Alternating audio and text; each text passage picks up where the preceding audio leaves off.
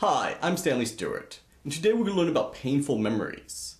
If you are like me, you probably spent a lot of time staying up at night, thinking about your memories and feeling a lot of pain and crying.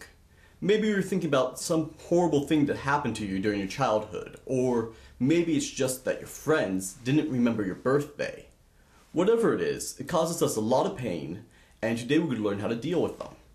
So, I'm the type of person who really likes to figure out why things work, and I really like to dig deep into it. And I can't go into the neurology of it all right now, but essentially your memories and your emotions are very much interconnected.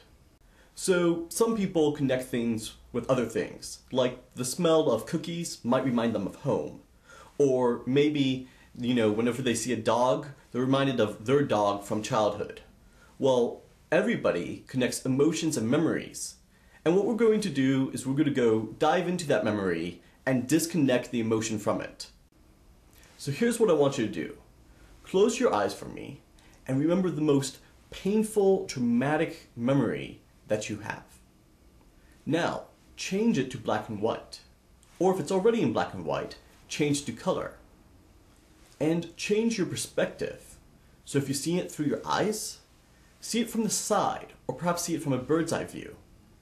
And if people are moving, make them still, or speed them up really fast, or slow them down. And if they're still, make everyone moving. Also, make it very, very, very small and in the distance, and far away from you. Similarly, change the sounds. So, change the way people talk. Like maybe you make everyone speak in a Mickey Mouse voice, or maybe one person speaks in a Mickey Mouse voice, and another a Minnie Mouse voice.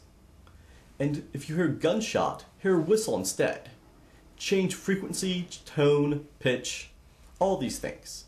Also change the way you feel. So if you feel something hard, feel something soft instead.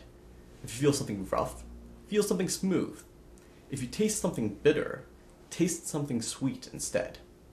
You'll notice that with each sensory perception you change, the emotion dulls and dulls and dulls until you can't feel it anymore.